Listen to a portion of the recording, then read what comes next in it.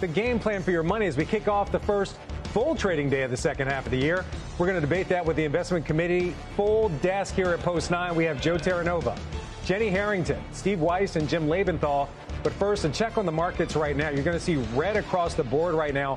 All three indices down fractionally right now. The NASDAQ down about 0.25%. The Dow, however, the hardest hit. Looking at the 10-year, that's where we're really seeing some movement right there. The yield there jumping almost 20 basis points in just the past week. Of course, we are waiting for those Fed minutes coming up at 2 p.m. Eastern. And right now, as we begin this conversation, two things I want to point out to you guys. First off, the Russell, the small caps, the hardest hit out of all the indices, down almost 1% off of its lows, but the VIX actually reaching its highs for this session, up more than 3%. Joe, you're right here. What do you make of this on the first full trading day of the year to see volatility spike up, a very different story than we saw in the first half of the year? Look, two very strong quarters consecutively to begin the year. You can't dismiss the premise that at some point you are going to have a correction for the markets. How deep is the correction going to be? I think it's going to be very shallow in its nature. And I believe, barring a geopolitical shock, 2023 will be a very strong year for equities. But the catalyst for the type of correction that I'm speaking towards, I think it comes in the Treasury market. I think it comes with a 10-year Treasury getting back above 4%, a 2-year Treasury getting back towards the March highs at 5%.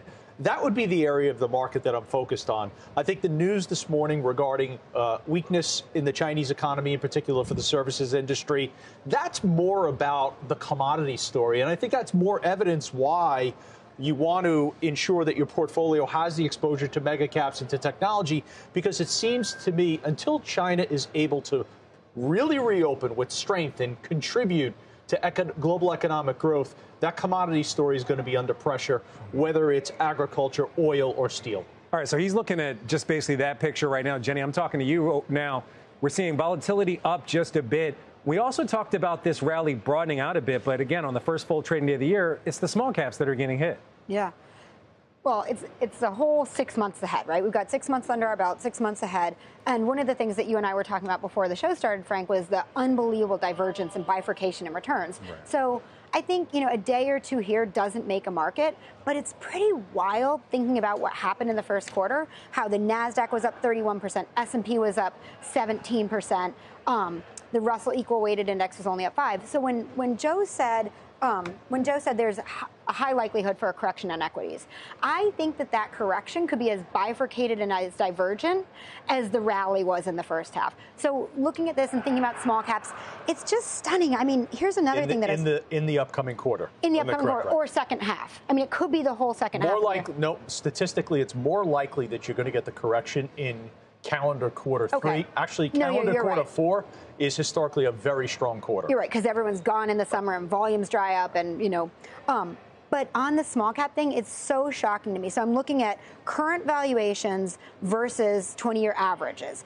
Small cap value is trading at 90% of their 20-year average PE. Large cap growth is trading at 144%. So I don't really worry about small cap today. I just look at that and think, holy smokes, it's undervalued. All right, I want to jump off something Jenny just mentioned, the S&P equal weight.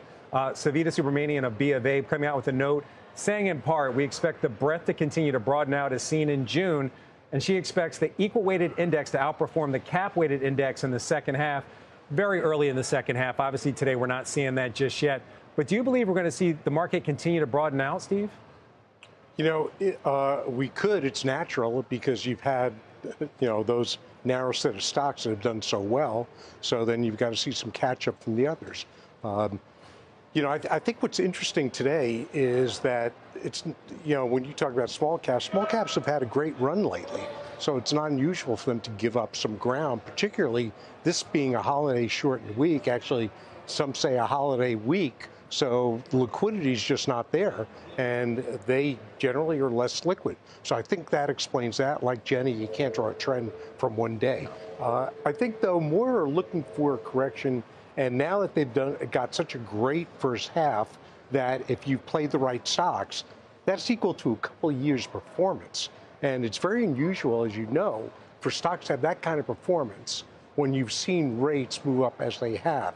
So I think people are getting more nervous about the market. To Joe's point, look for that correction this quarter. But but you're lapping some pretty aggressive inflation numbers, so you should see inflation indicators start to moderate, particularly rents, labor. I don't know if you will. I mean, take a look at UPS today, and the strength of the unions and of the labor force, they're still able to command pretty good wages.